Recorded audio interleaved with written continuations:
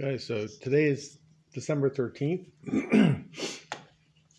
and started to look at, what I'm going to do for painting and that kind of thing, because I need to start to think about that. And so one of the things, if you look at the drawing and everything for the paint, the top of the boot stripe here is about 1 inch below this upper plank, and it's about 2 inch. The boot stripe is about 2 inches wide there. So if the water line should be somewhere in the neighborhood of maybe 4 inches or so below that plank. So that means that there's a large area of this plank that's the second one down from the top that's going to be basically in the water all the time.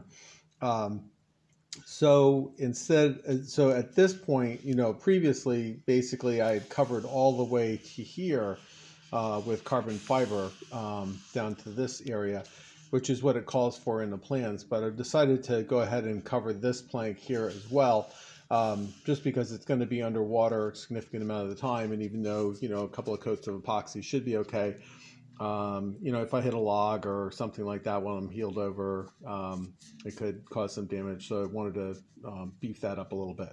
So I've gone ahead and I've done that. I covered this plank with epoxy and a layer of carbon fiber. I'll show you that in a second.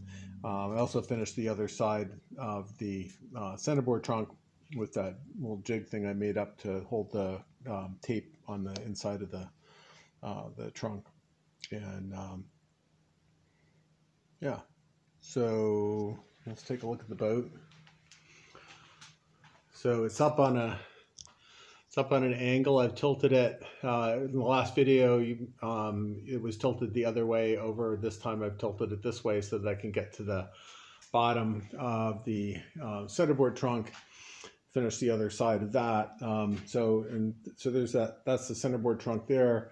This is the rudder trunk, so the rudder will go down through that. That's all been finished. I talked about that in the last video.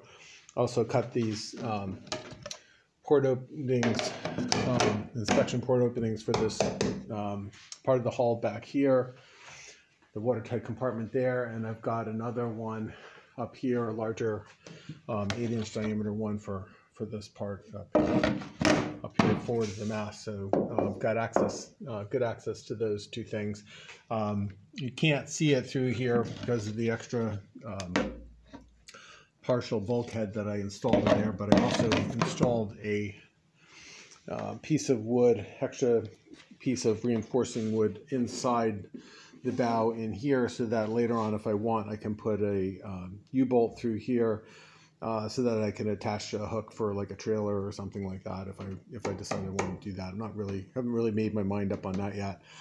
I usually go for practical things, and it's very practical, so I'll probably do it, but it just doesn't look as nice. So I just made provision for it while I had access, and I'll figure that out later whether I'm doing that or not. But so here you can see, so that's the top plank there, and here you can see that I've covered this side with the carbon fiber.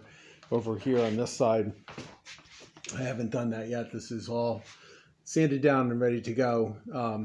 So I just have to tilt the boat the other way to make this a little bit easier to get to and put it on there. So this side's all done. So everything but the very top plank is covered in carbon fiber. And I threw an extra coat of epoxy on here just to seal it up a little bit more.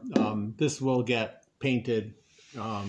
Still working out my painting scheme and everything, but I'm not leaving it bright wood finish like this. That's too much work. So it looks nice right now, so that's a nice thing, but it's going to get painted later.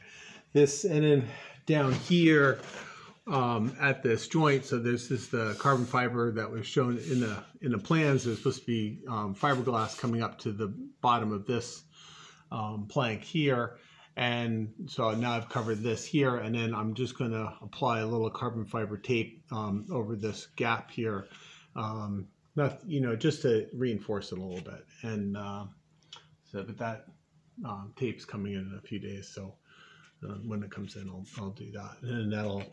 So this is from the bottom. This is continuous 2 layers of carbon fiber over this joint, and then that'll be over this joint as well. So that the whole thing will. I know I'm overdoing it, but anyway, it'll be super strong, and that won't add too much more weight to it.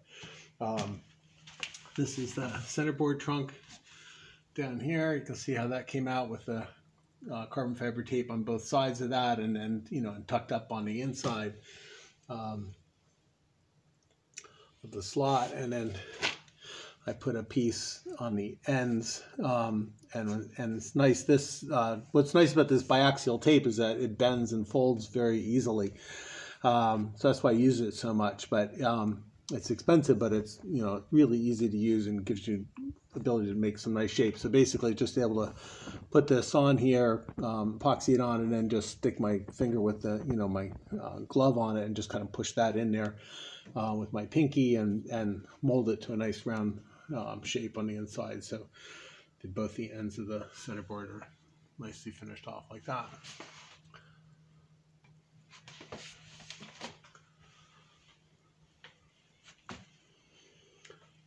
So that's basically, I think, it for the moment. Oh yeah, so I should also mention I was rotating the hull, tilting the hull one way to the other using the pulley system. And how I was doing is I basically had some ropes going down and then under the boat, sort of a sling thing, and some pulleys on either end, some pulley systems, so that I could basically tilt it and whatever, but it would tend to like slide in the slings and not stay at the angle that I wanted it. So in the end, what I decided to do is to put a couple of temporary holes through these bulkheads. So there's one there, one up there, and you can see this one right here, and then one forward up there. So I just drilled a 1/2-inch hole through there, put a piece of 3/8 rope through the hole, tied a knot onto it, connected it to a pulley. So therefore, it can't actually slide anymore, and I've got much more control over tilting it and how much tilt there is, and that sort of thing. I've left the other sling things on there as basically an extra safety thing. So if something should break on one of these other things or something comes loose, it's still going to be sitting in the slings. It'll probably just sort of slide a little bit if something snapped, but it's not going to fall and hit the floor of the garage or anything. So when I'm tilting it, basically I just loosen those slings a little bit, or start pulling up on like, so in a few minutes I'm going to tilt it the other way so I can start working on the carbon fiber on this side, and I'll just pull up on these ropes here and then lower those down a little bit. So it's just kind of like just hovering above the whole sling system as it rotates from one side to the other. Makes it really easy to work on, and eventually, not that far in the future, this will all get covered over. So I'll just fill those holes in with epoxy, because the combing is going to be going in this area here, and then a little cabin up forward in this space. And so actually you should be able to get to the inside of this space here, inside the cabin, but back here where it's the combing is going to be, there won't be any access to those holes there anymore. So just fill those in before I cover them over.